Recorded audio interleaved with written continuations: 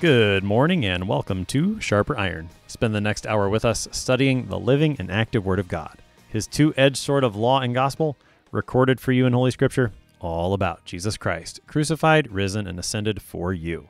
Thanks for tuning in this morning here on Worldwide KFUO. Christ for you, anytime, anywhere. I'm your host, Pastor Timothy Appel of Grace Lutheran Church in Smithville, Texas. Sharper Iron is underwritten by the Lutheran Church Extension Fund, where your investments help support the work of the Lutheran Church Missouri Synod. Visit lcef.org for more information. On this Friday, April 29th, we are studying Acts chapter 2, verses 37 to 47. The Word of God preached by Peter on Pentecost cuts his hearers to the heart. What is next? Repentance and baptism for the forgiveness of sins as the Lord adds to his church. To help us sharpen our faith in Christ as we study God's Word today, we have with us Pastor Isaac Schuller. Pastor Schuller serves at First Immanuel Lutheran Church in San Jose, California. Pastor Schuller, welcome to Sharper Iron. Hey, thank you, Pastor Appel. Pleasure to be here. Hey, glad to have you. Pastor Schuller, you were telling me that your congregation worships in both English and Spanish, and that your congregation has a Spanish name, and I don't want to try to say it on air, but I know you can. So tell me a little bit about, you've got both an English and a Spanish congregation there? So, long story short, we say that we have one congregation, but we have two services. So yes, we have an English service and a Spanish service, and the Spanish service, the name is just the First Immanuel translated into Spanish, so Primera Immanuel. And it's been an honor to be able to serve in both languages and kind of get a glimpse of the picture we get in Revelation, where people from every tribe, every language, and every nation are before the Lamb of God. That's awesome. Yeah, and a picture of the day of Pentecost. We're talking about the end of Pentecost here, and that's how the whole thing got started, whereas the disciples started speaking in these languages. So with that, talk about context, Pastor Schuller. What do we need to know leading up to our text for today? Yeah, that's a great thing. I didn't pick up on that. Thank you for mentioning that. So in the context of Acts 2 here, we know that they're gathered for Pentecost. You have Jews from all over the place to celebrate this feast. And so they're there, and, we hear in the Bible that they just heard the speaking in different languages and in tongues as the Spirit gave utterance. And they're thinking that these people are drunk. Many are thinking that they're drunk. But Peter stands up and gives this wonderful sermon. I would definitely of law and gospel, and as you mentioned at the beginning, they were cut to the heart. Right. So we get the aftermath of Pentecost, or the response. We kind of left it hanging in yesterday's show. The last thing that Peter said was, "This Jesus whom you crucified," reminding them that, hey, he was crucified because of you. You were the ones that handed him over to Pontius Pilate to be crucified, and now here comes their response. And so we're going to just jump right into this text. We're picking up in Acts 2, verse 37. Now when they heard this, they were cut to the heart, and said to Peter and the rest of the apostles, "Brothers, what shall we do?"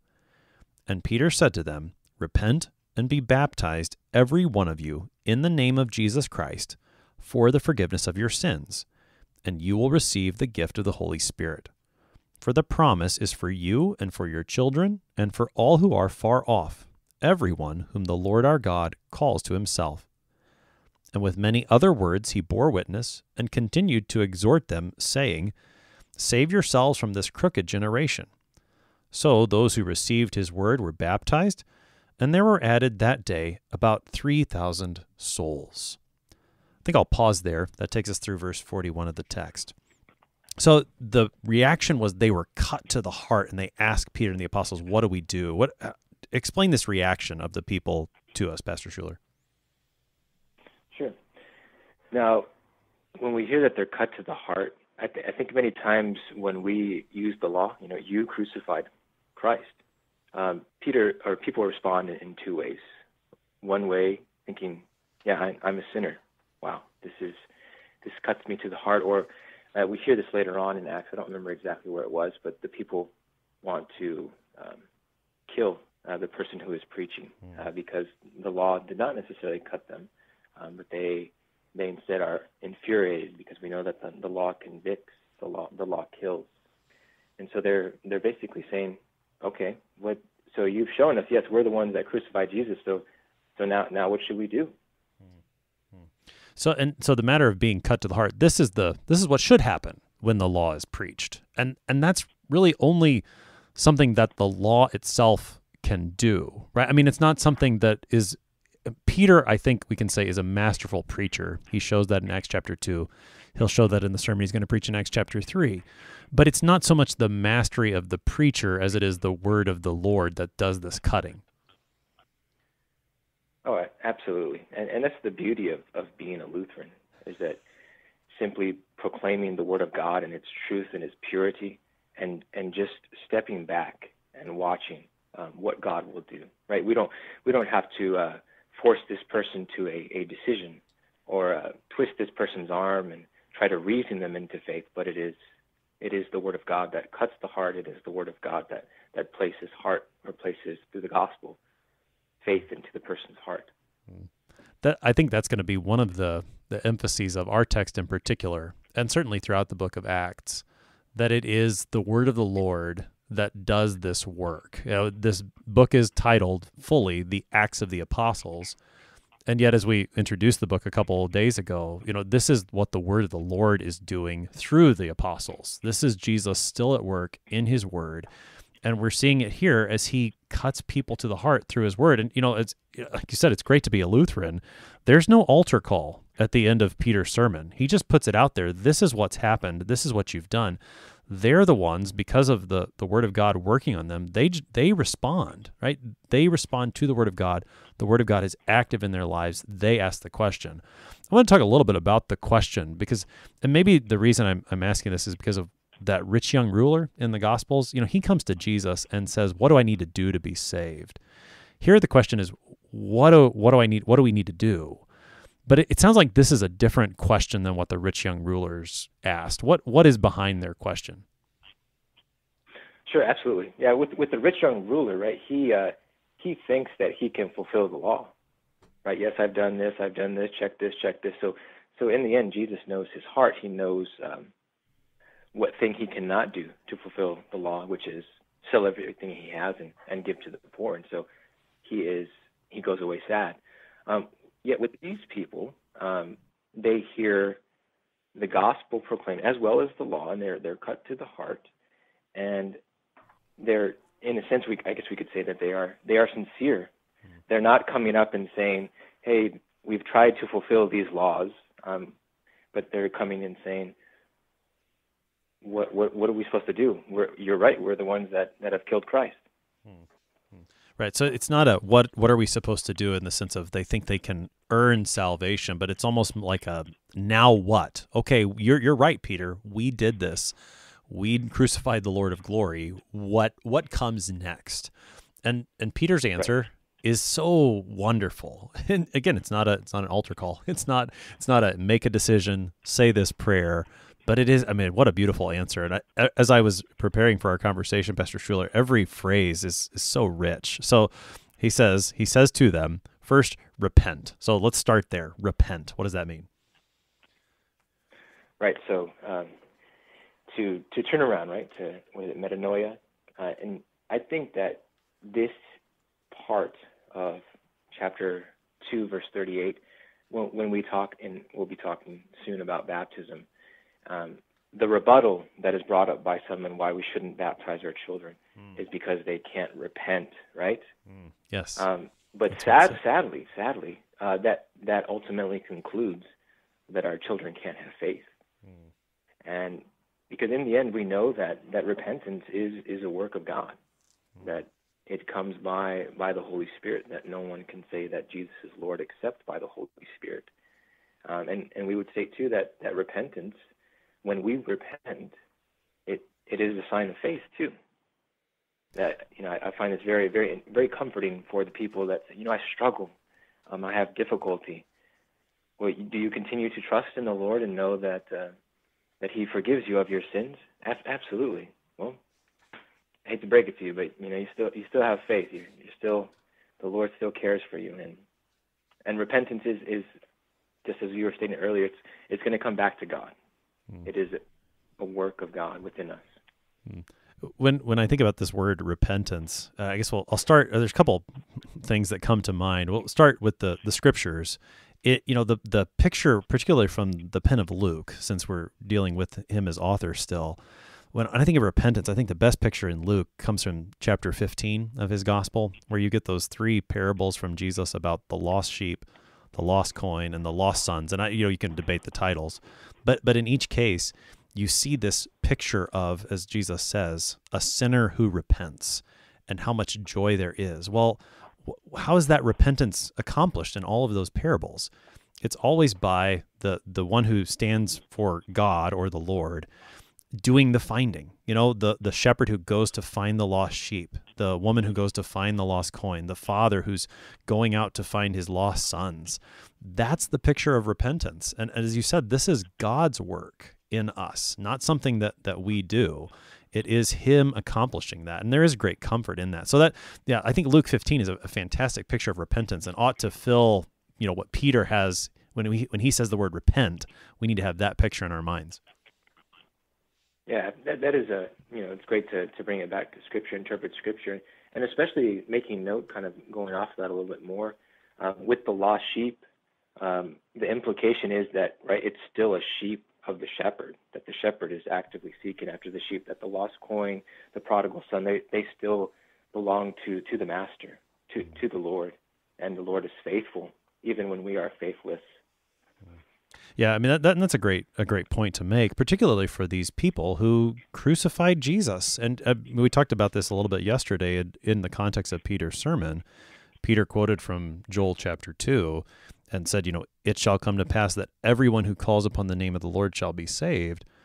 With the indictment that's made against these people, you crucified Jesus, there's kind of that question hanging. Well, can I be saved if I call upon the name of the Lord, even I who crucified the Lord of glory? And that's where, the beautiful picture that you've said, you're still a sheep. You're still the son. And that's what the Father wants, is to bring his sheep, his sons home. That's what he's doing for these people. So repent. And then the other thing that comes to my mind when I hear the word repent, to speak now of the confessions, and you brought this up when it comes to the conversation we're going to have about baptism and the role of faith. In the confessions, we very clearly say in Article 12 of the Augsburg Confession that the two parts of repentance are contrition, the terror striking the conscience, and then faith, which comes from the gospel. And so this repentance is very much a matter of faith. It's not just the sheer terror, which we certainly know they feel, but it is that faith, and that's what Peter is calling for here.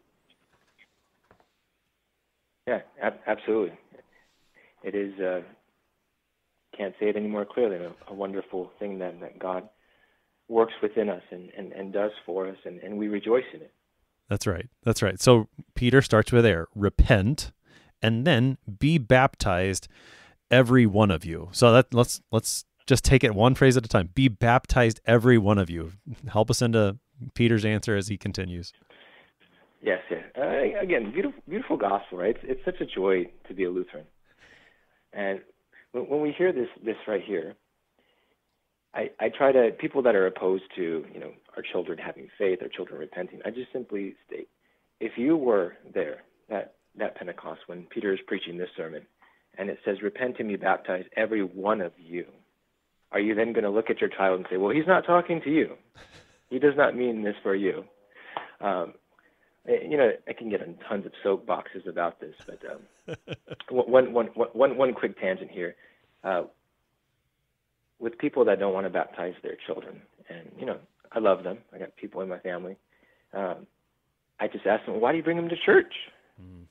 If they can't believe, if they can't repent, just leave them at home. Why change their diaper? They can't tell you they want to change it. They can't accept your offer of changing this, they can't accept the offer, but it's because it's a gift from God, right? You're called to care for your children, which I'm kind of getting ahead of the text here. I might be talking a little bit too fast too. No, that's okay. No, you're fine. I get excited here. But so be baptized, every one of you.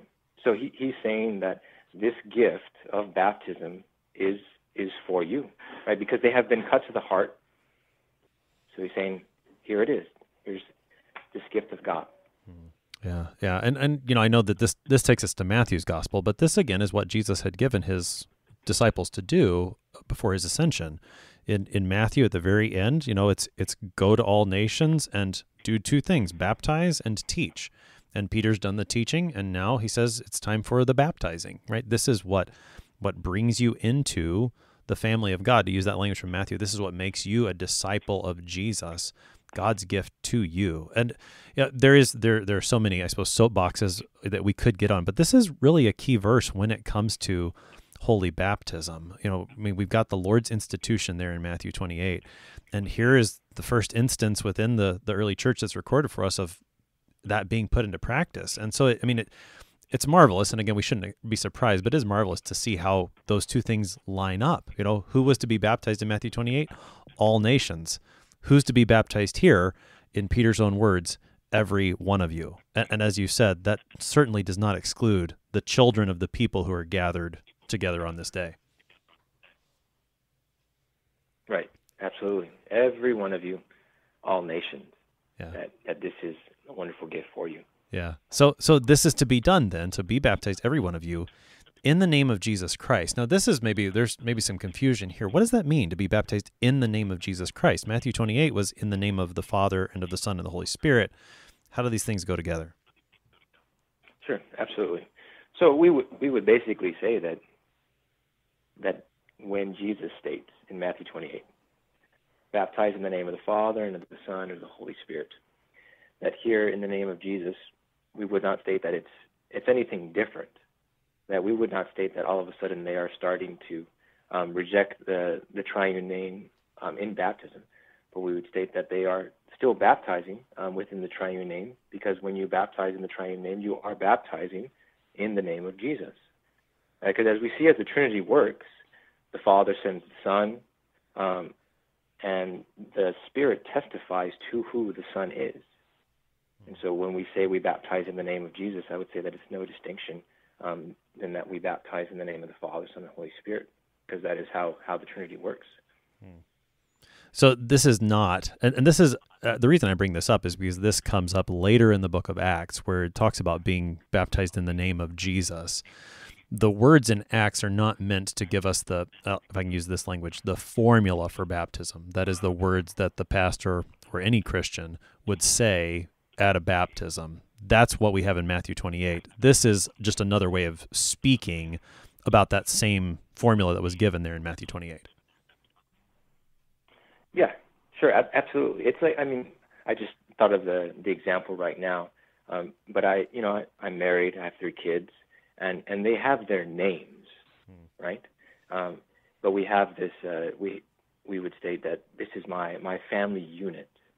And so we do things in the name of our family, but in the end we know what our specific names are, and we still keep those. I don't know if it's a very clear example. I think so. So that, you could say in the name of our family, or you could say in the name of the individual children. That doesn't change what the formula is. So, and I think part of it is Correct. just the way we speak in English maybe isn't as clear. When we say in the name of Jesus, we hear that as in the name, comma, Jesus, rather than something like in the name that belongs to Jesus, or the name that is in which Jesus is included. Perhaps maybe that's the way that we can understand this. So what is the name in which Jesus is included? The triune name of God, Father, Son, and Holy Spirit. Yes, absolutely. Yeah, thank you for clarifying my example there. Appreciate Sure. That's our iron sharpens iron. That's what we're doing here this morning, Pastor Schuller. That's right. Okay. So again, and this is, because this came up in the news not that long ago. I believe it was a Catholic priest who made the news because he had done some baptisms with a slightly altered formula. I think he had said, we baptize rather than I baptize.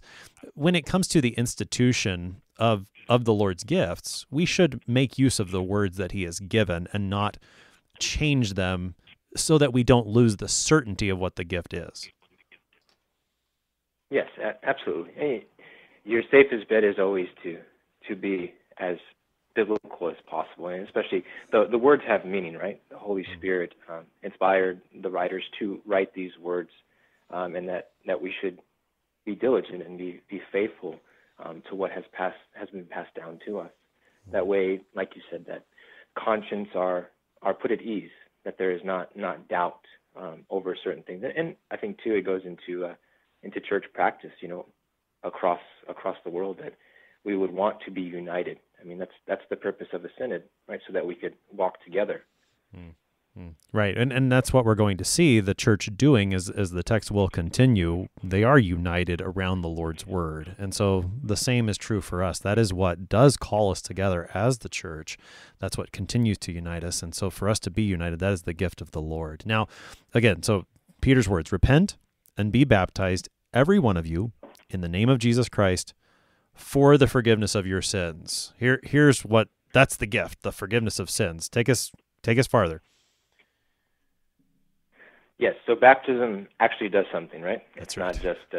not just a symbol, and thanks be to God for that, right? This is why, when we start our divine service in the name of the Father and the Son and the Holy Spirit, we are welcomed to make the sign of the cross in remembrance of our baptism.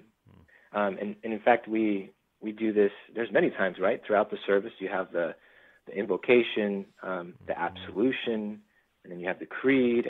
And I, as a part Peruvian, I actually make the sign of the cross in the Lord's Prayer, deliver us from evil, and then at the benediction. And yet all of these points, you can see that there is a connection to our baptism, right? We are baptized into the triune name.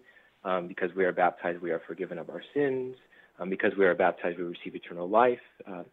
Because we are baptized, we receive Christ's body and blood. Because we are baptized, we are delivered from evil. And then closing with the benediction, because we are baptized into the triune name again. And so we have the forgiveness of sins.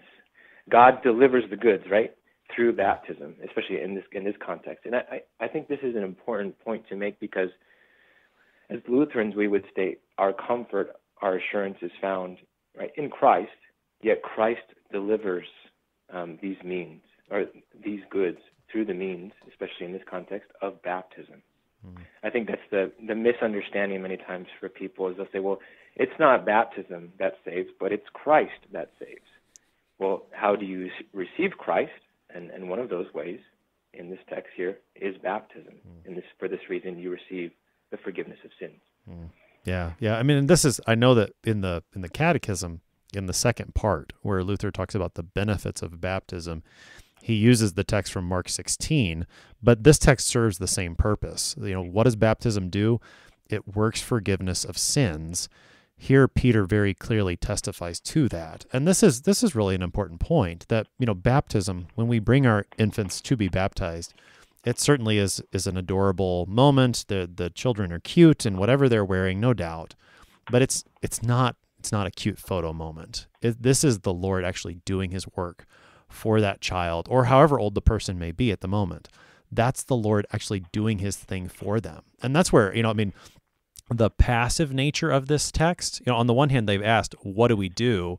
But the things that Peter gives them to do are all passive. Repent, that's God's gift. Be baptized. Well, that is a passive form.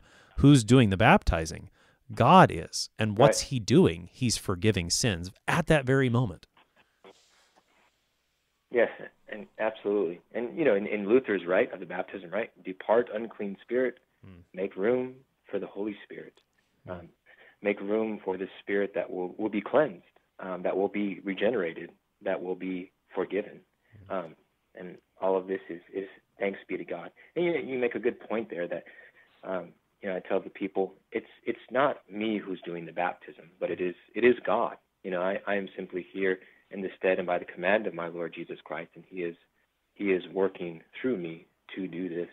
So when you have doubts of your faith, you go back to this concrete thing that has happened to you, that God has baptized you. And, we say, remember your baptism. I remember somebody saying, well, how can I remember my baptism, or my kids remember their baptism? They were infants. And in the end, we state that faith does recall the promises of God. And in the end, even if you forget, the Lord is faithful to his promises. He does not forget the covenant that he has, the pact, the promise that he has made with you in your baptism. Now, you brought up Luther's baptismal rite, which speaks about the departing of the unclean spirit, the evil spirit. And then Peter, he brings that really to mind as he says, so you're baptized for the forgiveness of your sins, and then you will receive the gift of the Holy Spirit. Take us into that part of Peter's answer. Yes, this is a marvelous place. Thank you for allowing me to do such a wonderful text of this. I mean, all of Scripture is wonderful. Make no mistake of that. I think as Lutherans, we definitely like this section very much because it speaks so clearly and truly as to what we believe about faith and baptism and God's work towards us. And this is actually the formula that I use when children come forward who have not been catechized to receive communion, or adults that haven't been catechized. They cross their arms, and I state, remember your baptism. In your baptism, your sins are forgiven, and you receive the Holy Spirit. So in our baptism, God takes this unclean spirit, this antichrist spirit that we are born with, right? And we are born into sin, and he puts his Holy Spirit, a clean spirit, a spirit that will want to rejoice in the Word of God. And so it completely transforms us, and it allows us to have ears that are open to receive the Word of God. One thing that I actually like to do after a baptism, especially after an infant being baptized, that there's a portion in the sermon where I will look specifically at the infant and just preach to the infant. Mm-hmm. And to the world, this seems like madness, right? They think the child has no idea what we are saying, but they have the Holy Spirit. They understand the mysteries of God. They have faith. Mm. That really is a marvelous part of the baptismal liturgy where you do address the one baptized, whether infant or adult.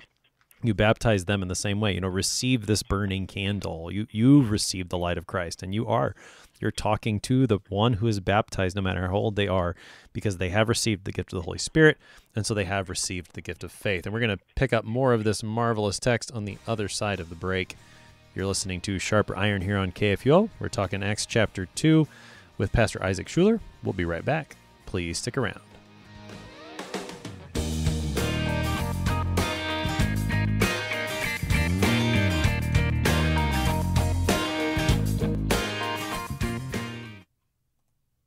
Did you know that Lutherans are helping new American immigrants get settled? How about struggling church workers in need of support and refreshment? And we assist at-risk children and provide disaster response to hurricane victims. Through LCMS recognized service organizations, we are doing all this and more. I'm Rahema Kavuga of Lutheran Church Extension Fund, and I don't want you to miss out on hearing what your brothers and sisters in Christ are up to. Visit interesttime.org to see how your support gives life to these works of mercy and love. Welcome back to Sharper Iron. It is Friday, April 29th. We're studying Acts chapter 2, verses 37 to 47 with Pastor Isaac Schuller. He serves at First Immanuel Lutheran Church in San Jose, California. Pastor Schuller, prior to the break, we were talking about the last part of Peter's first sentence, you will receive the gift of the Holy Spirit. And I think this is a significant verse also for those who would deny that the Holy Spirit is actually given in baptism, or those who would say to look for a second baptism of the Holy Spirit that's somehow separate from the so-called water baptism. That's the way they would speak. Here, Peter very clearly puts them together, that when you receive the water baptism, the water and word, you also receive the Holy Spirit. It's a key verse for that as well. Yes, absolutely. I thank you for bringing that up. Because again, baptism actually does something. So if one were to deny this and say that, oh no, baptism doesn't give the gift of the Holy Spirit, then what in the world does this text mean? I have no answer to that. I don't know. But yes, so baptism actually does something. It forgives sins. It gives the Holy Spirit. And in Ephesians, right, one Lord, one faith, one baptism. Yeah. One Lord, one baptism, one faith. I'm not remembering the order right now, but we have confessed this, from the beginning. We stated in the creed, right? One baptism for the forgiveness, for the remission of sins. And so to say that there are these multiple baptisms, in a sense, is very confusing. And not only that, but it's a scorn and despising of the, as they would call, water baptism, right? Mm. They would state, well, it's not really. Let's be honest, right? This water being poured on me doesn't mean anything. I just do it because God tells me to do it, which my response is, when in the world does God tell us to do something just for the sake of doing something? Mm-hmm. Now, when we have, and then continue with that, they will say that I know it's my spiritual baptism that gives me faith and life and so on. But yes, here Peter is combining the two, and we know that there is one baptism according to Ephesians, and also later on in Acts, right? I don't want to get too much into this because you're going to cover it later. But those who are baptized by John come and they say, we've never heard of the Holy Spirit, and so they receive the baptism of Christ. And just real quick to that, I just simply state, no one's baptized into the baptism of John nowadays. Everyone is baptized into the baptism of Christ. And John himself says, I must decrease so that he must increase. So baptism is a beautiful thing. Hold on to it. It gives you forgiveness of sins. It gives you the Holy Spirit. And you just need it one time. For those of us who have been baptized 1, 2 times, 3 times, 40 times, whatever it might be, the first one is what counts. And God remembers his promises. Just like I don't have to marry my wife multiple times when I sin against her, I just simply repent, and she forgives me, and our marriage continues stronger. Yeah, that's a good example. I like to think of those second or third or fourth or however many baptisms. Those are when the Lord gives us the gift of His Word and we see clearly what He teaches about baptism. That those if that is you, then think of those as very vivid remembrances of the one baptism that the Lord gave you in the first place. That's the way that I like to think of those. When those who have been have that done multiple times, that's the way I encourage them to think about them. You were baptized once, God kept His promise, He didn't forget it, and you had these very vivid remembrances of that baptism. So yeah, if you are baptized, and that's the other way. I was taught to speak this way. Yeah, certainly we can say I was baptized on whatever date, but to really think of it, I am baptized. You are baptized. Yeah, this is an ongoing thing that doesn't go away. So do you need to be baptized again? No, by no means. God remembers His promise, and that His promise, He's keeping it for you right now. You are baptized.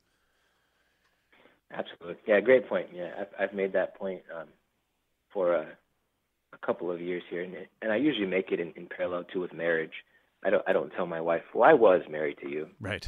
But I tell her, right, I am married to you, and I give thanks to God for that, just as I give thanks to God that I am baptized. Yeah. So in that baptism, the one baptism that you've received, you've got the forgiveness of sins, you've got the Holy Spirit, and as Peter continues, again, what a wonderful text about baptism. The promise is for you and for your children and for all who are far off, everyone whom the Lord our God calls to Himself. And please comment on this, Pastor Schuller, but just to reiterate, again, this promise is for all nations, and it's the Lord's doing. It's for those the Lord is calling. He's making the promise, He's doing the work, and it's happening for everyone right here and now in baptism. Absolutely. And again, going back to a point that I made earlier, that if you are the first hearers of this sermon, and then after you cut to the heart, and how does it say it exactly? Brothers, what shall we do? And repent and be baptized. This promise is for you and your children. Whether the children were there or not. When you hear this, first time, are you really going to think, he just said it's for me and my children, but it's not really for my young children. It's only for my adult children. Right. That'd be ridiculous. Right. And too, when it comes back to, as the head of the household should teach his family in a simple way, you want to give God's gifts to your family. And if a good father wants to give these good gifts to his family, how much more does our Heavenly Father want to give good gifts to us, His children? And so here, Peter is saying this promise is for you and for your children and for all who are far off, those who are not here today. And, maybe extrapolating a little bit, but those in the future, they will receive this promise too through their baptism. And everyone whom the Lord our God calls to Himself. Again, it brings it back to God.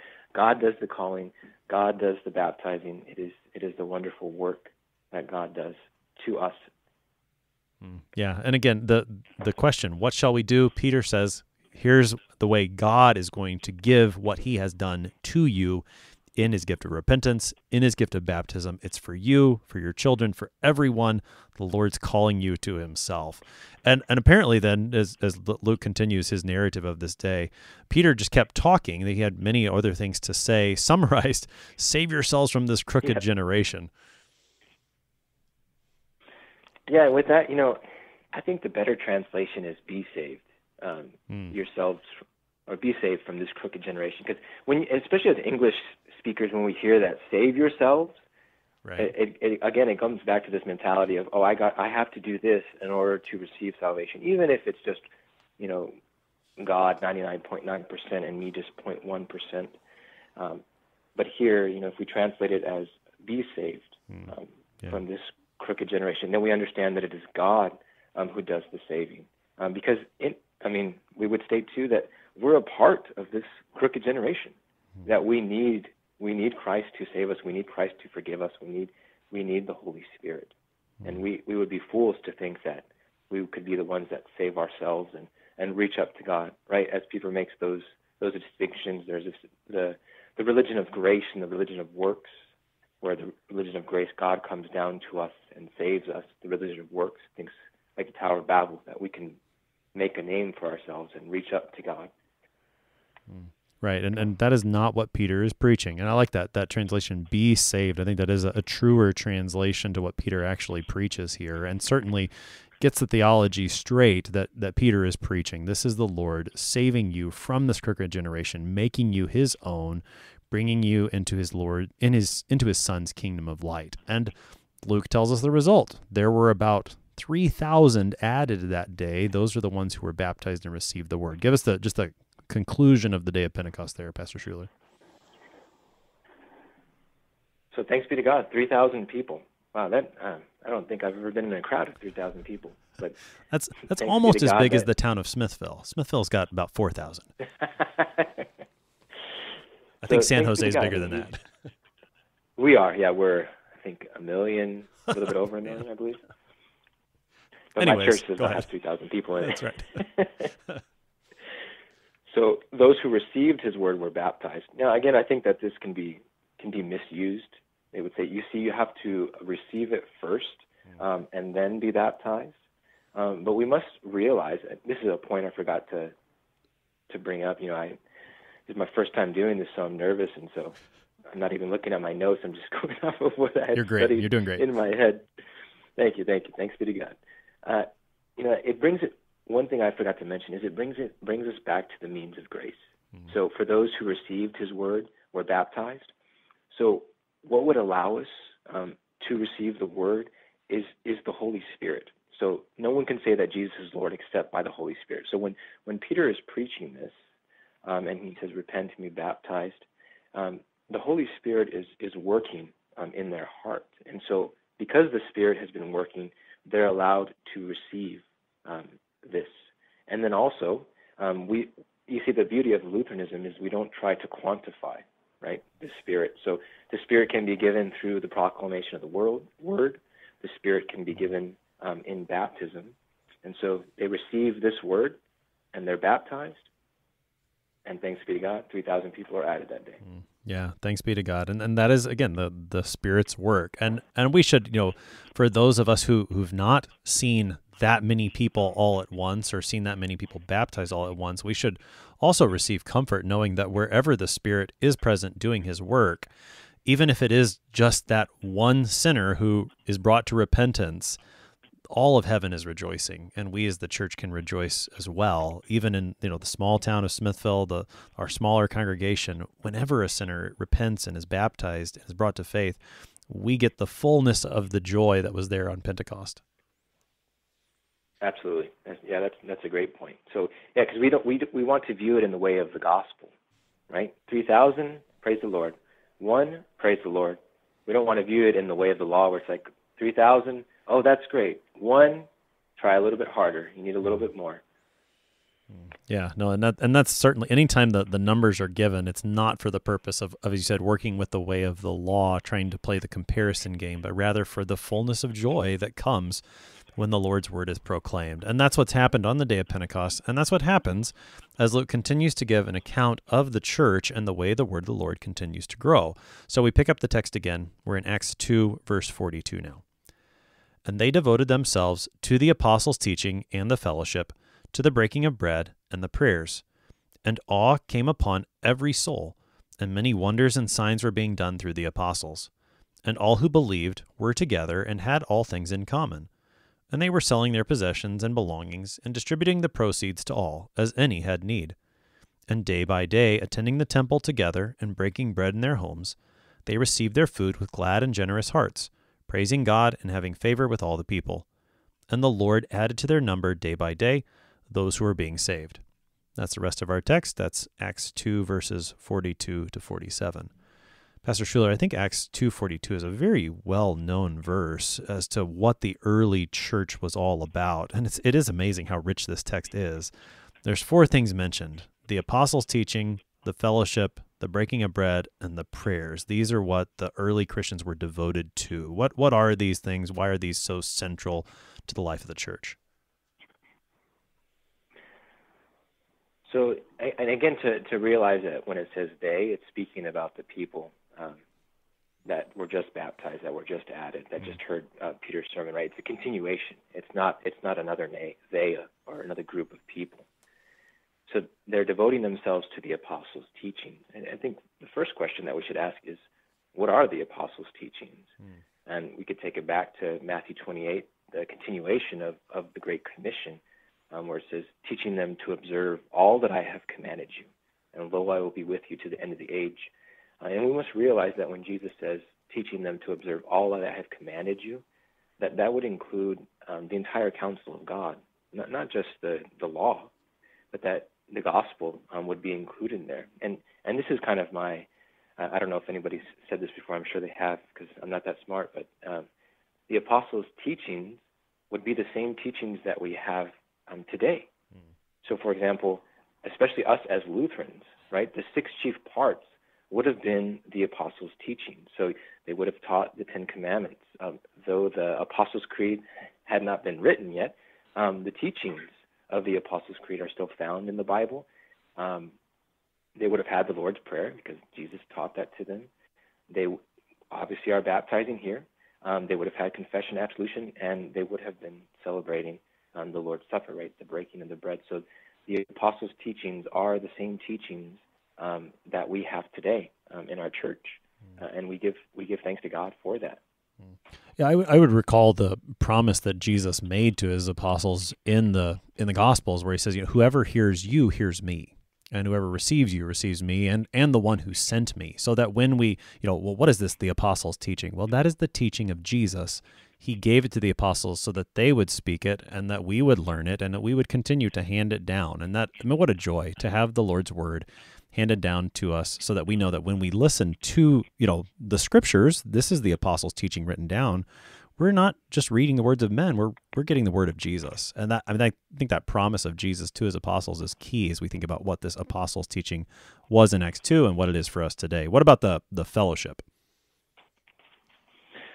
Sure, yeah. So the fellowship, we simply would state that, again, I'm Lutheran, right? And you're Lutheran. That's right. But when I would state fellowship, we have fellowship today, do we not?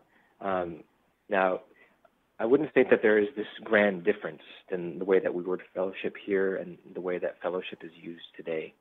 So when we are in fellowship with other brothers and sisters in Christ, I would not be afraid to state that there is fellowship within the preaching. There's fellowship within the altar, that we have all these things in common, that we are in koinonia. And it's a beautiful thing. I would say that as a pastor, in leading the flock that God has entrusted to me as an under shepherd, my goal, in a sense, is to get back to verse 42, the apostles' teaching, the fellowship, the breaking of bread, and prayers. And when things come and hinder that, going back to the text and saying, this is what God desires for us, because this is, as Pentecost starts this time, that this is what the early church was doing. And so we are that same church. So, yeah, the fellowship, holding things in common. First, the apostles' teaching, and later we're going to see that actually that applies to the way they use their possessions. The breaking of bread and the prayers. That sounds like there's an organized worship going on. Is that part of what we're seeing at least?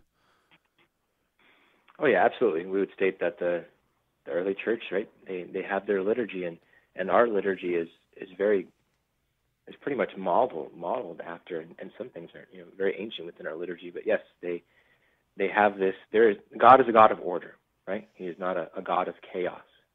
And so we have the breaking of bread, which we would state is communion. I wouldn't be afraid to hesitate. I believe the confessions talk about if one were to, I don't have it in front of me, but if one were to state that this is the Lord's Supper, is not an incorrect understanding. But we also can't forget about the agape meal, which the Christians would have been doing at the beginning. We have evidence of this in 1 Corinthians 11, and I believe it's Jude 12. And the prayers, and I think when we look at that, we should not just think of prayers as individual prayers, prayers that we pray in our house by ourselves and with our family, but we should also be thinking corporately, right? So as you're stating, this is what the church was doing. And later on in verse 46, when it says day by day they're attending the temple, this is what they're doing. They're devoting themselves to the apostles' teachings, to the fellowship, to the breaking of bread, and to prayers. Now, it says awe came upon every soul because wonders and signs were being done through the apostles. We're going to hear some of those coming up. I suppose what's already happened at the beginning of Acts chapter 2 is a part of that. Although that's more of what the Holy Spirit does right then and there. We're going to see more of that in the book of Acts, and in Acts chapter 3 going to be a very vivid example with Peter and John. And then in verse 44, everybody's getting together. I think that's an important point when it comes to the church, that believers are gathering together, and the way they use their possessions reflects the spiritual reality that they have this koinonia, these things in common in the Lord Jesus, and the way they make use of their possessions also begins to reflect that as they share things and they sell and they give to those who are in need. It maybe sounds a little foreign to us, but I think when you stop and think about what the Lord is doing here, it makes a lot of sense. Absolutely. And, I think this might offend some people. I mean, it offends me. But yeah. Only in America do we have houses for our possessions.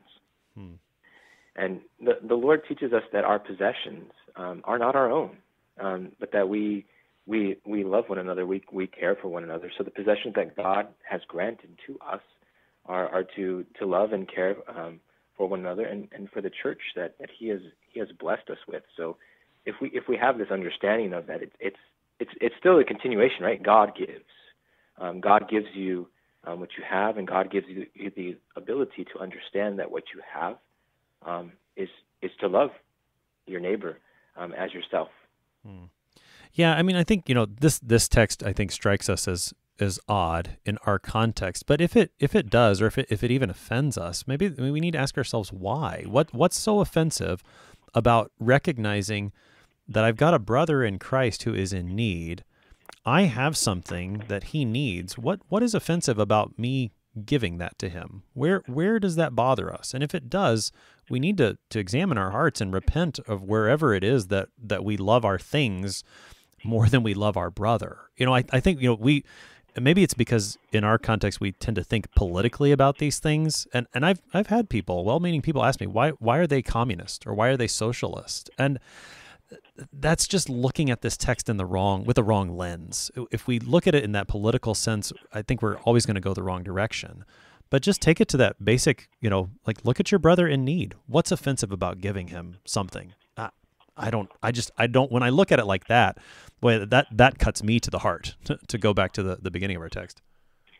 Yeah, and I know we're running out of time here, but one quick thing to mention on that is I think it does the text a disservice when we simply focus on the possessions being the things that we have in common. Yeah. That I would say, especially later on in Acts, that it's not just possessions, but it's, what we believe, what we say and what we do. These all were things that they had in common in the early church, because they knew the gospel truth. Yeah, and I appreciate the way you said it earlier with that word fellowship. When we think about the Greek word is the same root about fellowship and then having all things in common. Right, when we have the Lord and his gifts together, then we have all things together, and it naturally is going to show. And we want to be careful so that we don't make this text, we've talked about this before, this is a descriptive text. It's describing what has happened, and it's not prescribing that this is necessarily exactly the way it's going to look in every time and every place. But having said that, we also want to make sure that we understand what is behind it. And I think the way you said it is very right, that it starts with having the Lord and his gifts in common. And if that's the case, then how do I look at my brother who's in need, with whom I've shared the Lord's body and blood and the Lord's word?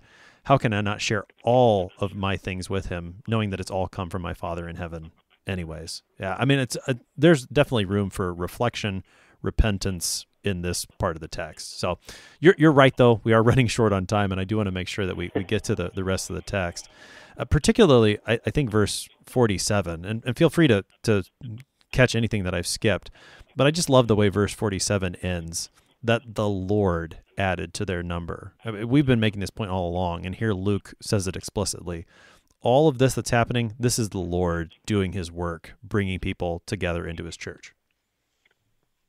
Yes, absolutely. And I just want to real quick go to 46, where it says, day by day they were tending the temple together and breaking bread in their homes, and they were receiving their food with glad and generous hearts.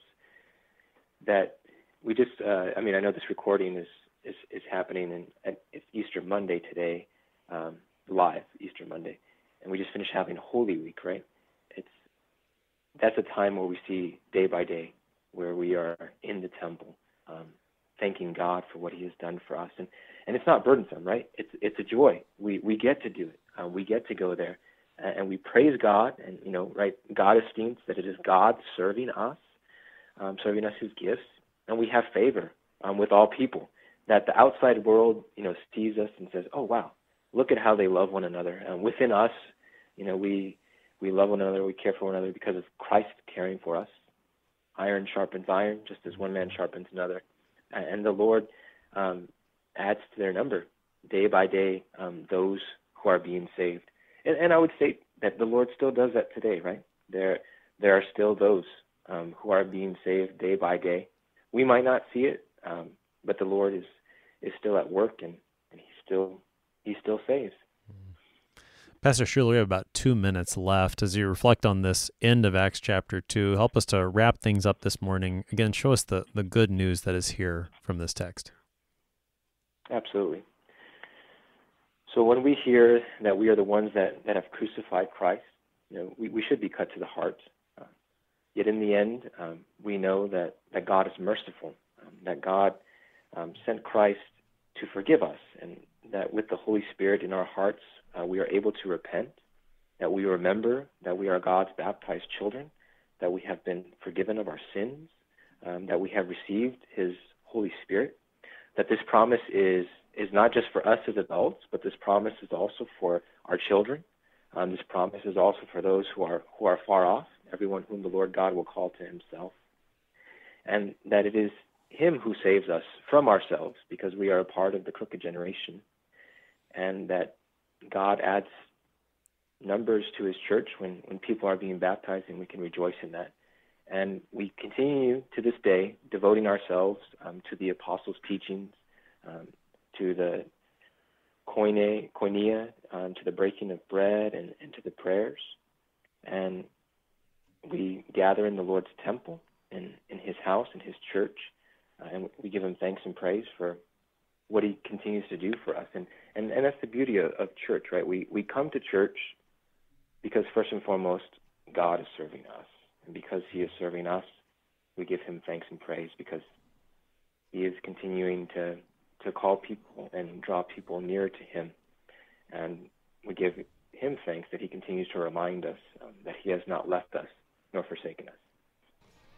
Pastor Isaac Schuller is pastor at First Immanuel Lutheran Church in San Jose, California, helping us today with Acts chapter 2, verses 37 to 47. Pastor Schuller, thanks for being our guest today. Thank you very much. It's my pleasure. I'm your host here on Sharper Iron, Pastor Timothy Appel of Grace Lutheran Church in Smithville, Texas. If you have any questions about Acts chapter 2, please send an email to kfuo@kfuo.org or use the open mic feature on the app to send a message to us. We always love to hear from you. Thanks for spending the morning with us. Talk to you again next week.